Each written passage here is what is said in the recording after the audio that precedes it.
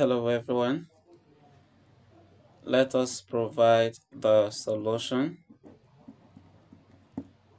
to this problem. We have 4 to the power of x plus 2 to the power of x equals 72.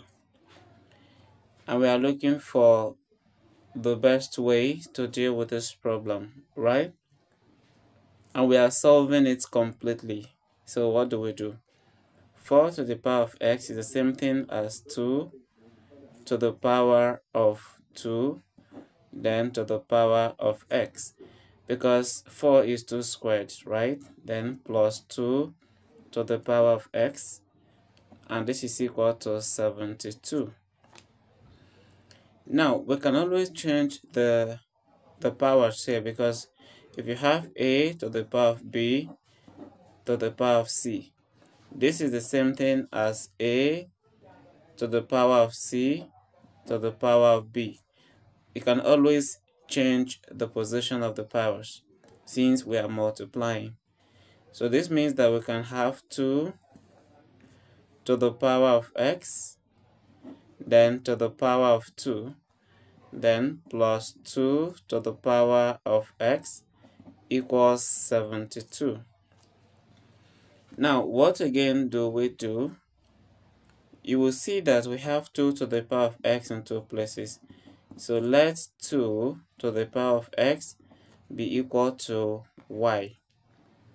Now in place of this, now I'll write y, and there is a square on it. Then plus 2 to the power of x is now y, and this is equal to 72. What do? The next thing I will do is to bring this to the left. So I have y squared plus y, then minus 72 equals 0. This is a quadratic equation, and we can solve this by factorization. Okay, sometimes it is faster for you to factorize, especially if it is factorizable like this. So how do we know it is factorizable? It is factorizable because this 72, there are two numbers we multiply to get this minus 72. And the same two numbers, we add them to get the coefficient of y, and that is 1. What will the two numbers be? The two numbers will be 9 and minus 8.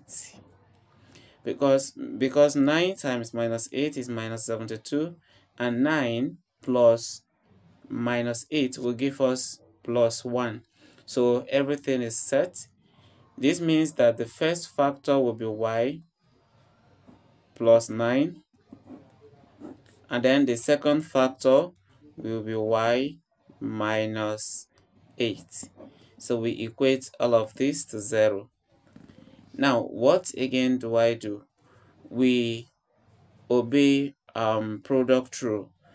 Like if you have a times b to be 0, so it means that it is either a is 0 or b is 0, because if you have 0 times b, this will still give 0. And then if you have a times 0, that means b is 0 now, it will still give 0. So we are going to apply this right away to the problem. So we will have y plus 9 to be 0, or y minus 8 to be 0. Now, y from here is 0 minus 9, because 0 will appear first, then plus 9 becomes minus 9, or y here is equal to 0 plus 8. Remember, we are to solve this completely. So y now is equal to minus 9, or y is equal to 8.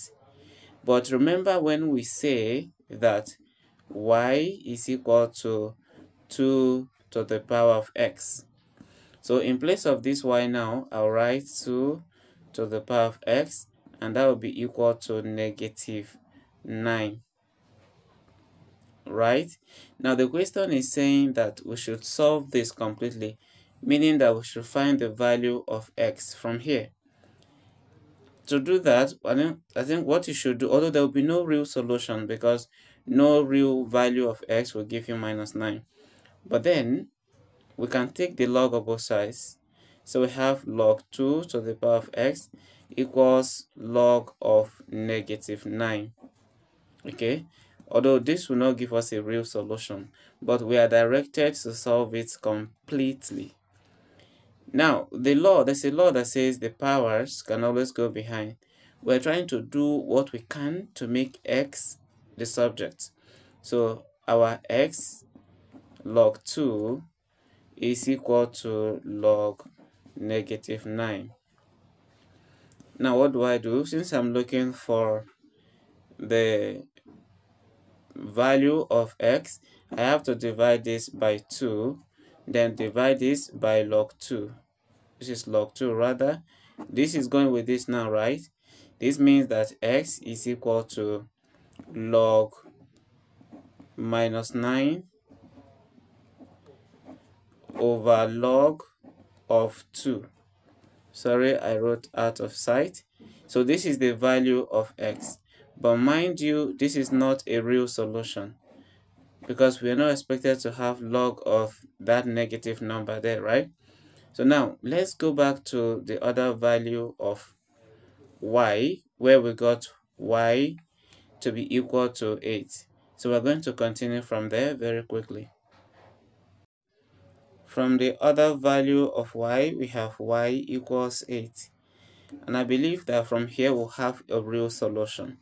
So what do we do? Remember when we say that 2 to the power of x is equal to 8. Now, you can solve this in two ways. You can equally take the log of both sides, just like I took before. Okay, now let's take the log and see. If we take the log here, we will have log 2 to the power of x equals log 8. Now the power goes behind like we did before, so we have x log 2 equals log 8. Now the next thing is to divide by log 2, just like I did before in the first case.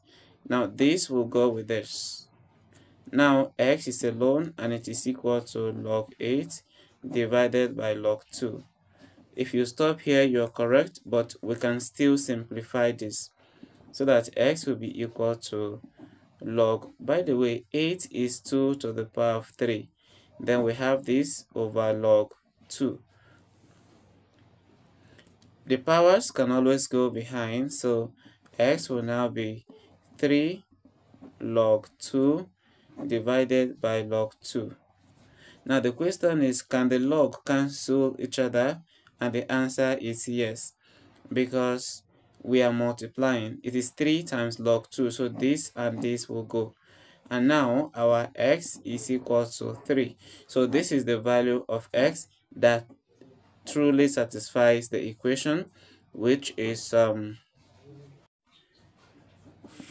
to the power of x plus 2 to the power of x equals 72, right? If we put 3, we have 4 to the power of 3 plus 2 to the power of 3, and this will give us 64 plus 8, which is the same as 72. So this is the real solution to the problem. Thank you for watching. If you think this is understandable, let me know in the comment section.